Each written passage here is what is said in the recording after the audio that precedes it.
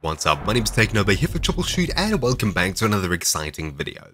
In this one, I'll be showing you how to optimize Fortnite Chapter 2 Season 3, the latest release that now features no building and more aiming, so FPS is even more important than it has been before. This video is only going to lightly touch on optimizing your computer. It's mainly going to focus on the actual game itself. If you'd like to optimize your PC for even better performance, check the description down below for super in-depth guides, including Windows 10, 11, and NVIDIA optimization guides. With that out of the way, let's go ahead and get started here. First of all, go ahead and update Windows and your graphics card driver if you haven't already. Hit Start, type in Update, and go through the Windows update process. Then for your graphics card, in the description down below you'll find download links for Intel, AMD, and NVIDIA. You can either download and install the latest drivers through those links, or of course if you have software like NVIDIA GeForce Experience, you can use that to update your graphics card driver instead. Speaking of updates, is it worth moving from Windows 10 to Windows 11 for performance? No.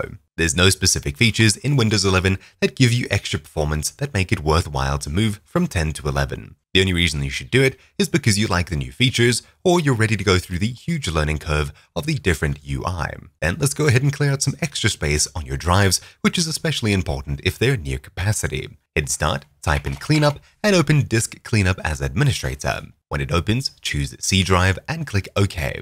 Wait for it to scan. And when it pops up, simply tick everything on the list except for Recycle Bin, which you can go through and clear out later manually, and thumbnails down here if you use lots of pictures on your computer.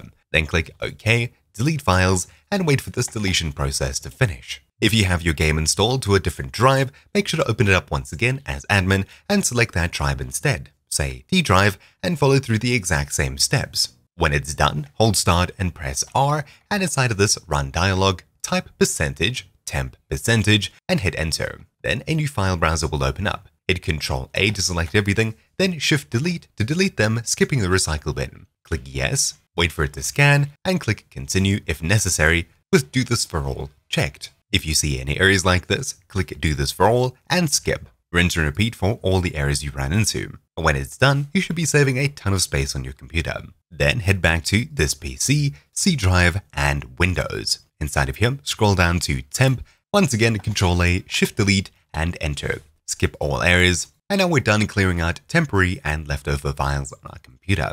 Now let's get into the power plan. Hit Start, type in Power space Plan, and click on Choose a Power Plan. Inside of here, you'll likely have Balanced, Power Saver, as well as High Performance options, with one of the first two selected. Simply choose High Performance, and you should immediately notice a difference. If you have CPU-specific high-performance plans, pick these instead. If you'd like to try out the Ultimate Performance Power Plan, in the description down below you'll find a bit of code that you can copy. Hit Start, type in CMD, run it as admin, and paste it in here with Ctrl V, then hit Enter. Upon doing so and refreshing your Power Options screen, you should see a brand new Power Performance Plan. Select this, and you should immediately notice an improvement in performance. Now, let's go ahead and optimize our running programs on our computer and programs that start up with our computer. Press Ctrl Shift and Escape all at once to bring up the Windows Task Manager. On the Processes tab, you can sort by CPU, memory, and GPU to see what is using what on your computer. The fewer background programs you have running, the more resources you have available for your game to take and run at the best performance possible. Then we'll be heading across the Startup tab at the very top. Inside of here, sort by status, and everything listed as enabled starts up when your computer logs in. You can find unwanted programs, right-click, and click Disable. That way, you'll have to manually start them yourself, speeding up the startup process, and of course, you'll have less programs to close when you want to play a game. If you're a power user, head across to Services at the very top, click Open Services, and inside of here, sort by startup type. Everything listed as automatic starts up with your computer. Double-click Unwanted Services, and change it from automatic to manual.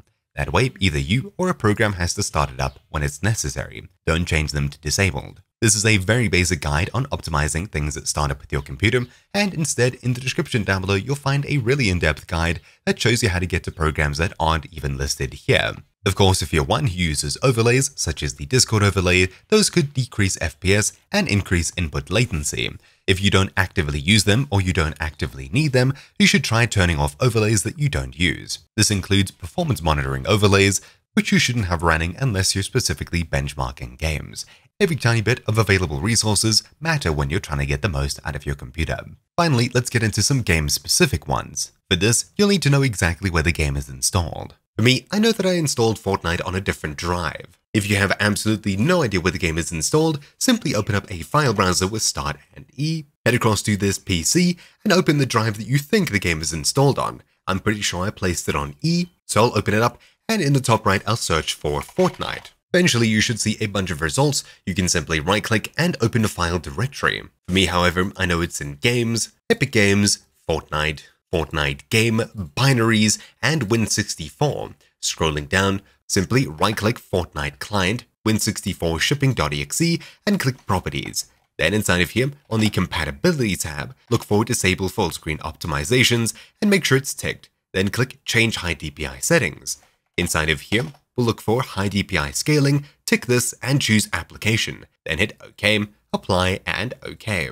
I'll right-click the path at the very top and choose Copy Address as text. Hit Start and type in GPU, then open Graphics Settings. Inside of here, we'll simply click Browse after selecting Desktop App, click in an empty spot at the very top, hit Ctrl-V to paste, and enter to go to that folder.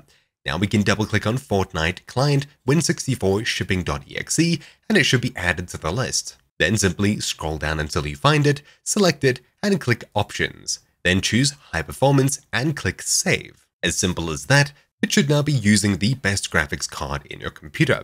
When we're done here, choose Gaming on the left-hand side on Windows 11, otherwise click Home in the top left and open the Gaming tab. Then we'll open the Xbox Game Bar and make sure that this is turned off. Then we can head back and into the Game Mode section. Simply make sure that this is turned on. And finally, if you ever use the Xbox Game Bar, it could be using some kind of NVIDIA Shadowplay-like feature in the background, recording your gameplay while you're playing, causing extra latency. We can make sure that this is turned off if you have the Xbox Game Bar installed by hitting Start and typing in Game Bar. Then open the Xbox Game Bar.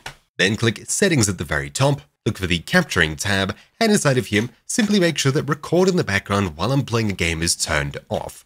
Then you can click Close and click anywhere in an empty spot to close the game bar. Just a quick note, if you're using a laptop, try and use an external display as it may give you better FPS.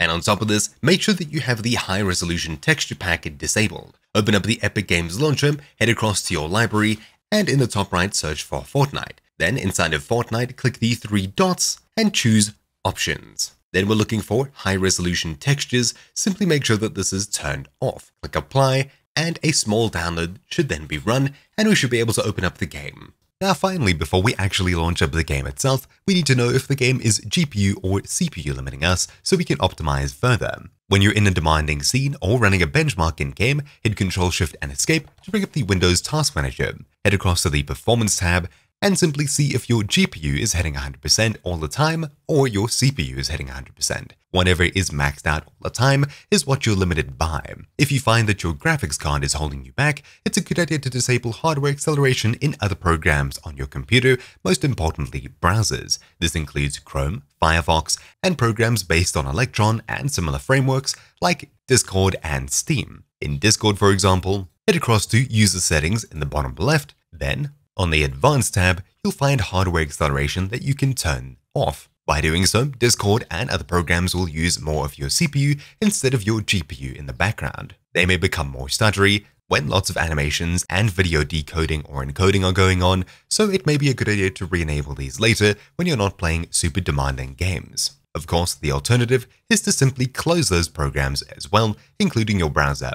Speaking of CPU or GPU limited, if you find that you're CPU limited instead of GPU, which this guide is mainly going to focus on in just a bit when we get to the in-game settings, it may be a good idea to actually raise some of the settings in-game to balance out your computer. If you're CPU limited, you'll find that no matter how low you drop your in-game graphics settings, you won't gain any performance. Instead, the game will just look worse and worse while keeping the same performance. If you find that that's happening, it's a good idea to crank some settings up, especially ones that you may notice more than others, such as lighting and shadow effects. But anyways, with that out of the way, let's get into more game-specific options and finally launch up the game itself. In this video, I won't have FPS comparisons, however, in my previous optimization guide, I did have them there, including everything from DirectX 11, 12, and the performance mode will be enabling in just a moment as well. Simply close any notifications, if any, and in the top right, click the three lines, and choose the Options button down here. Then we'll head into Settings.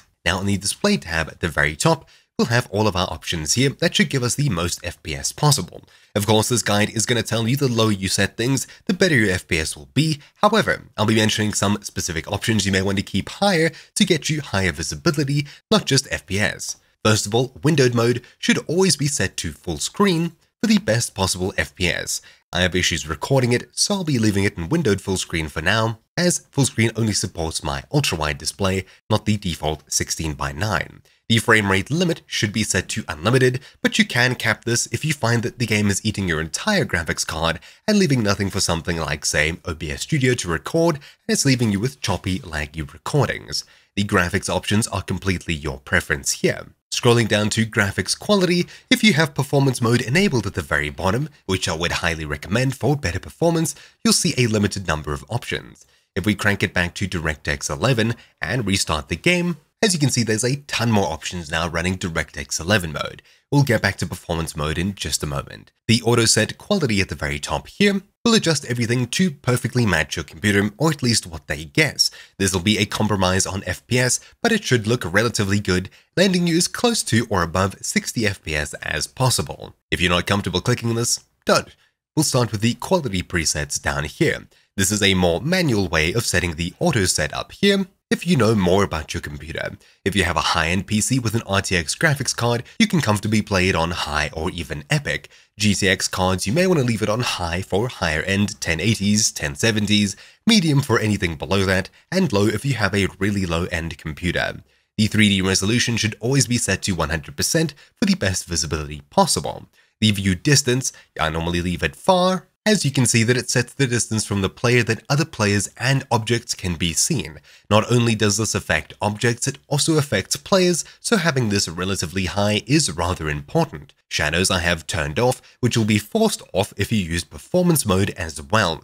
Anti-aliasing should always be turned off, as it just blurs the edges of textures, making things possibly harder to see, but ultimately it does cost quite a bit of FPS, especially the higher you push this.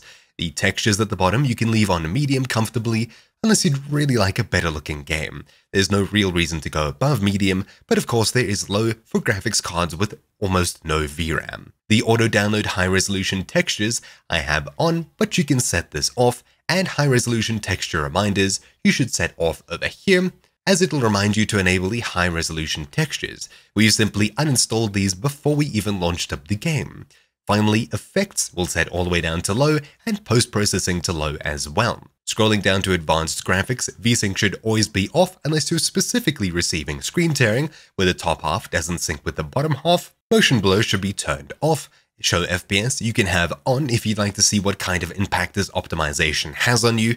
We'll get back to rendering mode. Allow multi-threaded rendering should absolutely be turned on. GPU crash debugging off. Latency markers off unless you'd like to see latency in your NVIDIA overlay, but as you can see, you need to enable this using Alt and R. The NVIDIA Reflex low latency should be set to on if you have an RTX graphics card, and on plus boost if you have a GTX graphics card. Finally, DLSS, we can use this after optimizing everything else in here if we really need extra FPS. While this does scale your game down and upscale it using AI if you have an RTX graphics card, it will improve your FPS. However, in a competitive game, you don't always want to rely on AI to upscale things accurately. Any sort of visual glitch will be very noticeable for you, especially if you're rather twitchy. The biggest impact, however, that I've seen comes from the rendering mode option over here. Crank this from DirectX 11 to Performance Beta for the highest possible FPS.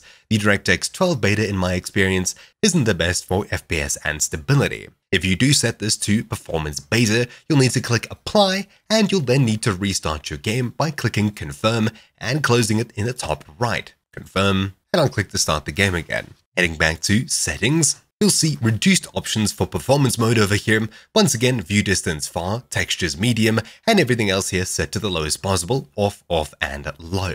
Awesome. There's nothing else we really need to adjust, so we can head back, click Change next to what game we're going to be playing, and at the very top click Create, then Create over here. Then Play, and we'll be loaded into a creative world. That's a relatively good place to test your FPS. Currently, this is what the creative world looks like. For you, it'll probably look quite a bit different, but there is a lot going on here. There's a lot of images, a couple of plants, a couple of trees, There's nothing too far out, but it'll give you a good idea of what kind of FPS you're getting. Currently, I'm sitting at the high 200s, low 300s. It's jumping up to 300 quite a few times. So that's really good, especially considering the fact that I'm playing on 2K. Then again, I do have a 3080 Ti. Playing on a 1080 Ti, however, my previous graphics card, I still got really high FPS. On a 1080 Ti, I got around 130 FPS on DirectX 11, 135 on DirectX 12, and using the performance beta, 230-ish and above. Here it's reaching 300. So I would think at this point I'm being more CPU limited by my Ryzen 3900X, but of course that's what happens when you have a super overkill graphics card. This game will definitely run fantastic, and especially even better when you're running it on performance mode. Finally, if you'd like to squeeze out a handful of extra FPS, there's a couple of last tweaks we can do. Hold start and press R, then inside of here type in percentage, local, app, data, percentage, and hit enter. I'll click anywhere and type in Fortnite to jump straight to Fortnite, where I'll open Fortnite game, open up saved, then config, Windows client, and we're looking for game user settings.ini. Open this up, and in your favorite text editor, we'll hit Ctrl F and type in B disable and hit enter. We should then see B disable mouse acceleration, set this to true instead of false. Then we'll be scrolling down until we see scalability groups. We're looking for SG shading quality, set this to 1, foliage quality 0, effects 0, texture 1, global illumination, set this down to 1, and reflection quality to 1 as well. Then we'll scroll down even further. Then we'll hit Ctrl F and type in B latency, hit enter, set latency tweak 1 to true, and latency tweak 2 to 1, and save the file. Then close it and close your file browser. With that comes the end of this tutorial. Thank you all for watching. My name's been Technoba here for Troubleshoot, and I'll see you all next time. Ciao!